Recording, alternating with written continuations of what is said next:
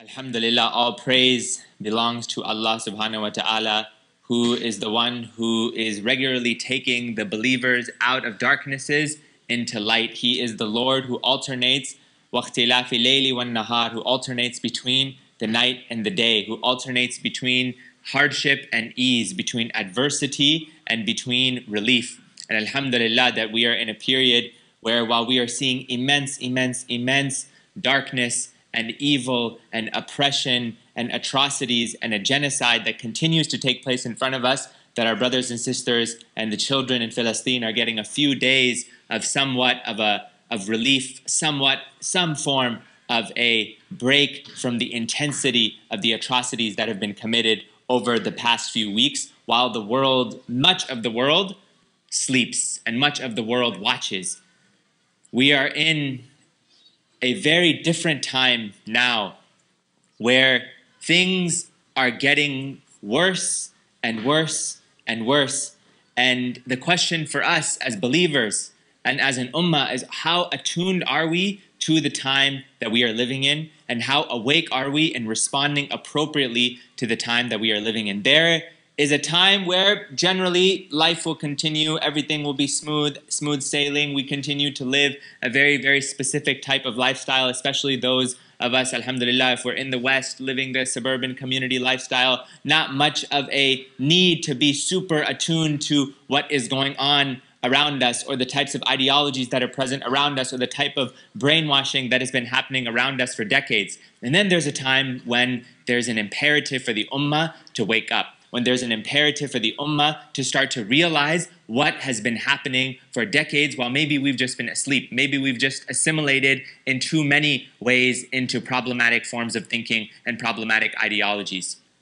In this time that we are living in, and this is something that everybody is seeing on the news every single day, we are seeing a level of evil, hypocrisy, and satanic practice that the world has not openly witnessed in a very long period of time, even though it has been happening. And alhamdulillah, people are calling it out. There are people who are doing something about it, but it's not enough. It's not enough, because to defeat kufr and to defeat darkness takes resilience. It takes strength, and ultimately it takes a level of reliance on our Lord that is unparalleled, that we have to tap into, that exists deep down inside of the hearts of every single one of us, because it is a form of the iman that you have been blessed with. There is a resilience that exists, but it's not easy to just tap into. It requires hard work, it requires struggle, it requires effort, it requires a form of active effort, not passive effort. And we are seeing it in our brothers and sisters in Palestine, that no matter how difficult the hardship is getting, no matter how many that atrocities are being committed, no matter how much oppression is going on, it's as though the resilience gets stronger. It's as though the sabr gets stronger. It's as though the tawakkul gets stronger. It's as though the resistance gets stronger. Where is this belief? Where is this iman, this prophetic, this saintly character coming from? It's coming from a people who have understood their true reason for their existence. And they should be exemplars and role models for the mu'mineen. And they are now not just serving as exemplars and role models for the mu'mineen, but they are serving as exemplars and role models for people to become the mu'mineen. That masses of people are starting to wonder, where is this resilience? How did you get this resilience? Non-Muslims, people who don't have faith yet. And they are starting to open up the book of Allah, because the people are saying this is only coming from their faith. And they're starting to open up the book of Allah. Alhamdulillah, that the generation of younger folks who haven't yet been brainwashed by problematic Western ideologies, who are starting to realize, oh, Islam isn't as evil or as vilified as they've tried to make it to be. Because there is a reason why they want you to think that your faith is less than. There is a reason why they want society to think and society to believe that there is a certain form of lifestyle that we should live, that we should elevate, and another form of lifestyle that is backwards and that is debased and that is problematic, and that has also, because the true life of the believer, they know. People who are in control know that the true life of the believer, when practicing this knowledge that we have been given, and when practicing this sunnah that we have been given by our Messenger sallallahu alaihi wasallam, when we really put it into practice, it has transformed every single civilization that it has touched. Not just a light transformation, I'm talking about a total inward and outward transformation. That these societies have become societies who maybe were societies of ignorance, and now they have become societies of knowledge. This is what the Prophet ﷺ brought. That Allah told him to go into a period which was full of what? Jahiliyyah, ignorance, wrong practices, all sorts of wrong that were being done, all sorts of evil that were being committed, all sorts of darkness that existed. And what brought them into light? Knowledge. What brought them into light was a wakening up through this type of that realization of what your purpose is here on earth. And this is starting to become very clear in the time that we are living in. That what type of ideology actually elevates people and what type of ideology debases people. You have on one form the people of kufr, the people of nifaq, the people of hypocrisy, the people of sin, the people of sheer evil, the people of Zionism who continue to commit mass atrocities, and then they mock at the atrocities that they commit. And then they laugh and they do all the things that Allah mentions in the Quran that people will do. That they mock at the believers and they laugh at the believers and they lie about what they're doing and they spread false propaganda and they spread false news and they perpetuate it until what? For people with a thinking mind, it's very obvious who's lying and who's telling the truth. You don't even have to have anyone advocating for the truth to watch the type of lies that are coming out of the tongues of these human shayateen. And there are human shayateen. They are shayateen al-jinn, which we understand as a concept at least, and hopefully we are aware of spiritually in our life, that these form of shayateen exist. That's the normal type of demons that exist. And then there's human shayateen. There's human shayateen, that people who have their hearts have become so darkened and so covered up and so full of ignorance and of jahiliyyah that the heart has become completely hard. And now this person is entrenched in their kufr. And they are from the hizb al-shaytan. They join the party of shaitan. They become one of the people who assist shaitan in spreading evil, in spreading kufr, in spreading disbelief, in spreading that atheism, and spreading all forms of problematic understandings and ideologies. And they do exist. And hopefully it's starting to become at least somewhat aware to us that there might be people who we regularly associate with, or approaches or concepts that we regularly just took for granted that are rooted in these things. It doesn't mean the people in and of themselves are the problem, but the concepts, the ideologies, they have to be challenged. We have to really understand that this is not simply a physical situation. No. This is an intellectual, a psychological, a moral war in the same way that it is happening physically. But the world is starting to wake up, and you and I have to ask ourselves, what is our responsibility as the ummah of the Prophet ﷺ to do more? What is our responsibility to actually have the courage to act up, to speak up, to say something, to be somebody? This is no longer the time for sleeping. This is no longer the time for sleeping as an ummah. This is the time for the ummah to wake up, because people's true colors are coming out. And Allah mentioned this was going to happen. He says in the Quran that, and we in Surah Isra, which is the surah about Masjid al-Aqsa, that the Prophet ﷺ, he took him from Masjid al-Haram ila Masjid al-Aqsa. And he mentions in the surah that we warned the Bani Israel, the children of Israel, in the scripture, that you will cause corruption in the land twice. And you will become extremely arrogant, a trait that Allah hates. Allah hates arrogance. Allah hates haughtiness. Allah hates this pretentious type of attitude. Many of the scholars that they are now saying that the second time that the Bani Israel, that this verse is applying to, is the time that we are living in. That there is a power that we are seeing with these people that is unparalleled in terms of their control over the affairs of the dunya. But then Allah says what? Allah tells them that the arrogance will delude you, that this delusion will start to happen. And then what? He also tells them that if transformation and internal reform doesn't happen, we will return you to punishment, and we have made Jahannam, hell, a permanent abode, a permanent confinement for the disbelievers. That anytime Allah calls somebody out, He also gives them, you have a way out of this. But if you don't act up, if you don't listen, if you don't reform, if you don't change, this is what is awaiting you. And we are seeing again in the type of darkness that is now being spread. That literally, and I'm sure many people are watching these things, they're all over the internet, they're all over social media, that videos of people watching the tanks blow up Gaza and watching missiles drop while they treat it as though it's entertainment for them. While they're on the other side in occupied Palestine, known as they call Israel, that watching all these things happen. Just mocking and laughing and posting videos of women and of children, mocking them. and laughing at them. What kind of evil? You didn't even, as though you couldn't stoop any lower, and you continue to stoop lower. But the believer, they are raised up in their maqam. And what is Allah doing? He has raised up the affair of the believer. He has raised up the Palestinians. He has raised up the admiration that people are starting to have, the resilience that people are showing. So what then is true victory at the end of the day? Is it victory only in the dunya, or is it also victory in the akhirah? Who has the true victory? The people who have guaranteed eternal states of Jannah in the highest levels of Jannat al-Firdaus al-A'la, hopefully with the Prophet sallallahu alaihi wasallam, the people who have passed away as shaheed and as shuhada in this cause, or the people who think that they can continue to spread corruption, and Allah gives them a limited period of time, a little bit of time before He seizes them.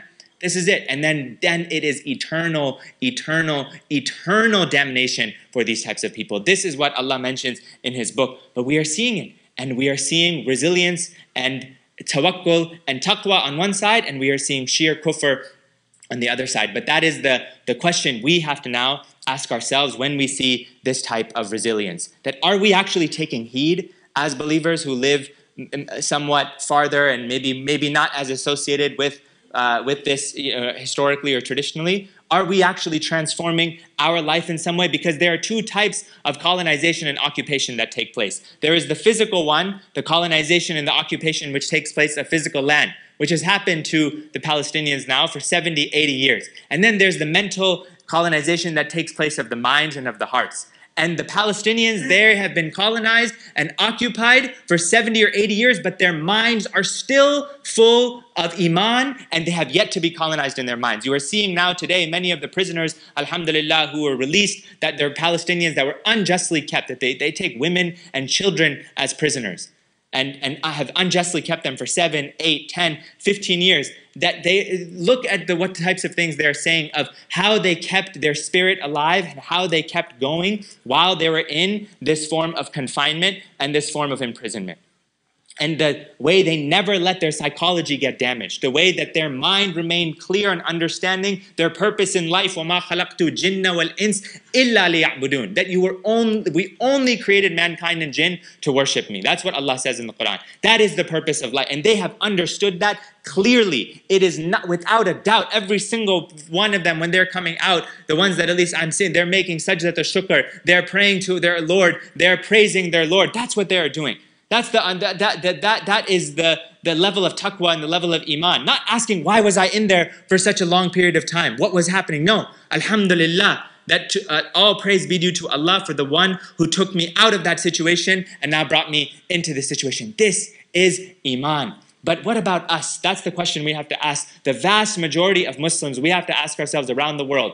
Our lands might not be colonized or might not be occupied, but our minds have become fully colonized and fully occupied by problematic, anti-theistic, atheistic, Western ideologies that go completely against what we are supposed to believe. And we have just become part of the system without ever questioning it, without realizing it. The way we approach our earning of our wealth, the way we approach our lifestyle, the way we approach what matters to us, the way we approach the types of gatherings that we have, the way we approach what we elevate, what we watch, what we listen to, all of these things. It's very, very, very subtle, the way it happens, until someone is not aware. Hold on a second. Where are my values? What are the values that my Messenger ﷺ taught me? What if he came into my home today? Would he be proud of the types of things that are going on in my home? Or would he be ashamed? Would he be seeking forgiveness? Would he be upset?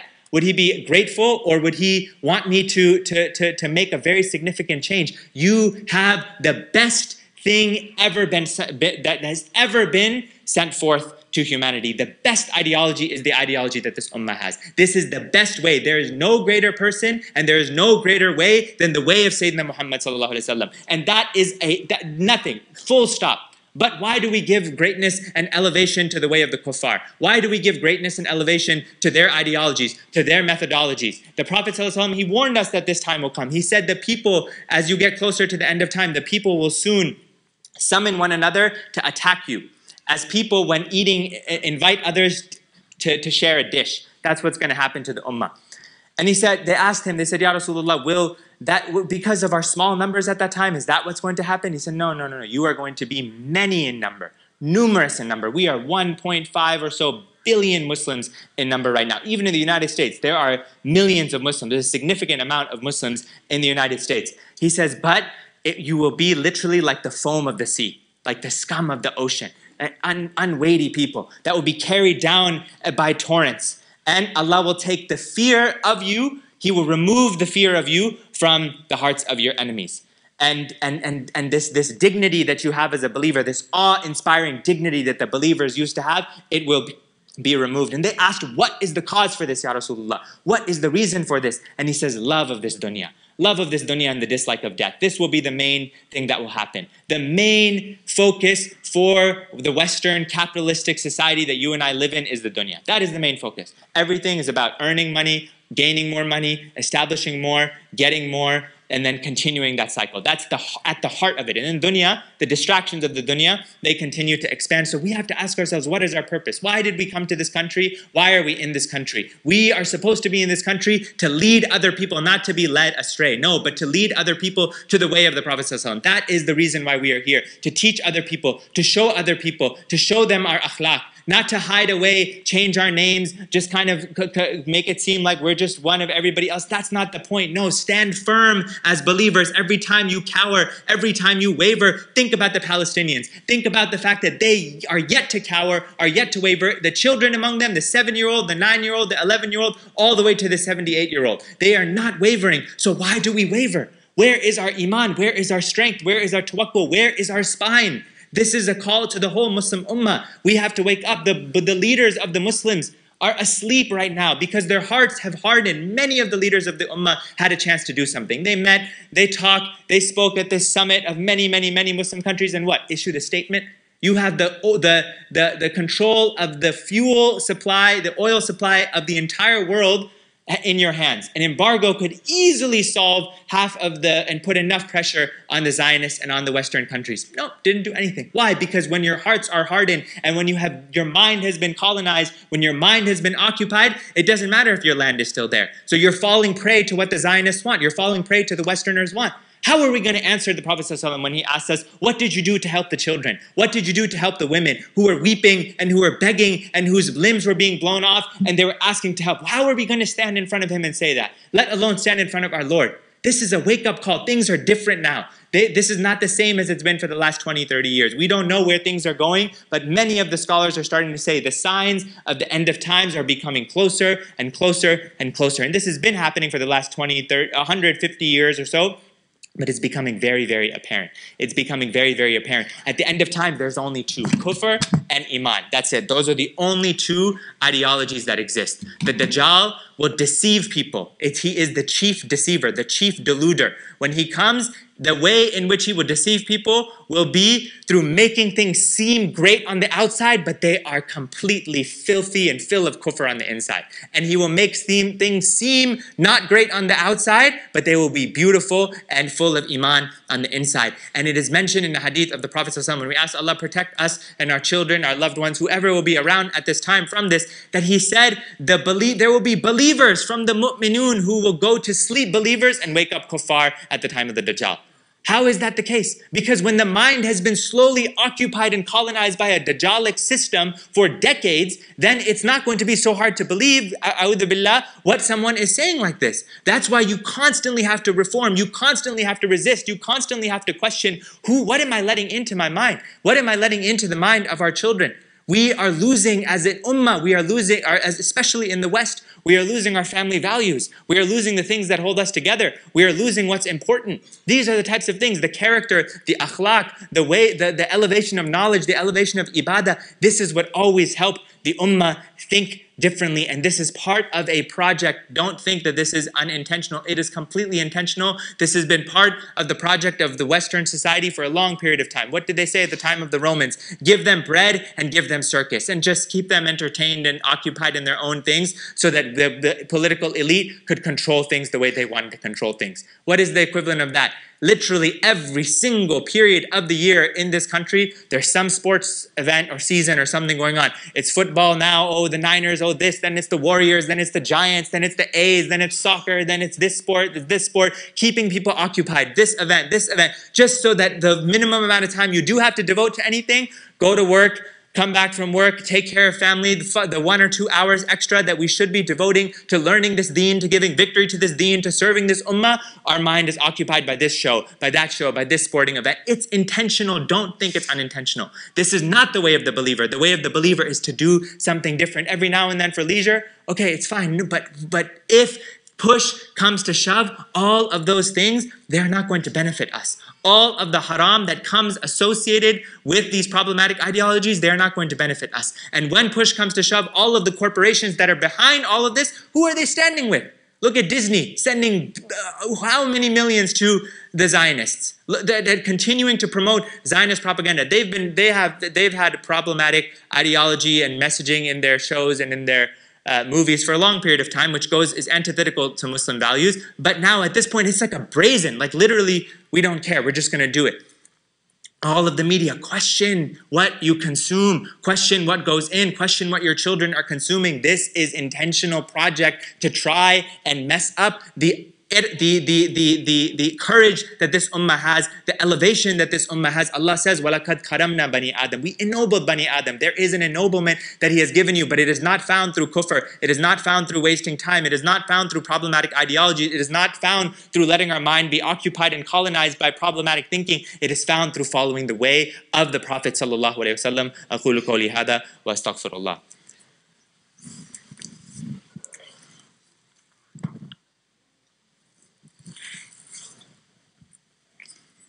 الحمد لله رب العالمين اللهم صل وسلم وبارك على سيدنا محمد وعلى آله وصحبه وسلم يا أيها الذين آمنوا اتقوا الله حق تقاته ولا تموتن إلا وأنتم مسلمون. Allah says in the Quran, has the time not yet come for the believers' hearts to be humbled at the remembrance of Allah and what has been revealed of the truth, to wake up, to be humbled at the remembrance of Allah. Allah knows that we are going to be distracted and we are going to have this ups and down in our life, but He says there will be a time. Has the time not come for the believers to be humbled, for their hearts to be humbled, for their hearts to be awakened by the remembrance of Allah and by the truth that has been revealed, and not to be like those of the scripture who came before, who were spoiled for so long that their hearts became hardened, and many of them are still rebellious. Don't think that the Bani Israel and that the Christians and the Jews were not given guidance. No. Lots of guidance was given. But when you change things, when you alter things, when you water things down, which is what's happening also now to our ummah, the guidance starts to go away. And now it becomes what the nafs wants instead of what Allah wants. Don't let your nafs and let my nafs, we cannot let it dictate the way we approach our life. We have to think practically, what can we do? What change can we bring in our life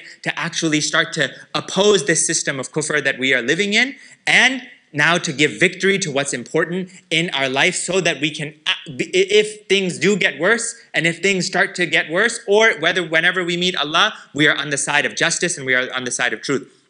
Practically, there's 3 or 4 things. That first, there's a level of seriousness which the believers need to take our lives. This life is not a joke. Allah says, we did not create you just in vain. It's not just for fun. That's not the point. There's a purpose to your life, a purpose to our life. So to realize that, to talk about it, to internalize it, to talk about it with our children, to talk about what is that purpose, what is that prophetic mission that this ummah has been given. There's a reason why every single one of this ummah exists and why we are in the exact place where Allah placed us. We now have to ask ourselves, are we living up to that reason? And the second is emphasize learning in our homes. We must go back to the way of emphasizing learning meaning knowledge. The Muslims used to have regular gatherings of knowledge, regular teachings, regular reading of a hadith, regular reading of texts in their homes. Many of our homes now, the TV, that's all that's on. We take a quick break to pray maybe, put the TV back on. That's who's teaching us. Why are we letting them teach us? I would say if you are serious about this, have a period of your time where you just put the TV away. Don't buy more televisions. Buy more bookshelves. Don't buy more media. Don't buy more streaming services of the Zionists and of the kuffar. Buy more of the knowledge that Allah wants you to gain that has been directly streamed from Allah through the Prophet ﷺ. That's what we need to fill our minds with, not all this other nonsense. Challenge the thinking, the methodology. Don't don't make your homes the same as the homes of the kufr system that we live in. That's not supposed to be our home. No, we need to wake up, have some level, 20 minutes, read a hadith to your children or with your spouse, read some book with your family, your fard ayn. We need to learn it, we need to rectify it, we need to improve it. The third is that reform the priority you and I give to the dunya. And this really goes back to the way in which we engage economically in the system that we live in. This is an economic system rooted in kufr and rooted in things that are displeasing to Allah, the main thing being interest. Allah says in the Quran, Allah and His Messenger wage war on the one who's taking interest. It is a very, very, very serious offense. Imam Malik was of the opinion it is amongst the highest of sins, the worst of sins. And yet, many of us as Muslims, we just don't even question it anymore. We might have one car, we gotta go buy 2 or 3 more luxury cars. I have a Benz, gotta get a Tesla, gotta get this, gotta get a BMW, all on interest loans without even questioning, hold on a second, is this pleasing to my Lord? Or can I just be sufficient paying off one car on cash or leasing it? We have one home, have to get a vacation home and a home in Tahoe and this home and that home. This is the type of things that happen when we just immerse ourselves in a system which is not in line with the Prophet ﷺ system. His system is one, what you have extra, have you spend it, but donate the rest. Don't just continue to hoard and continue to hoard. Don't just continue to allow for things that are antithetical to our religion to get into our minds. We have to question these things. We have to actually wake up and realize this is going to cause darkness to our hearts when we engage economically in the wrong way. And lastly, and we'll end with this, that do not let ourselves spend time socially in our social gatherings.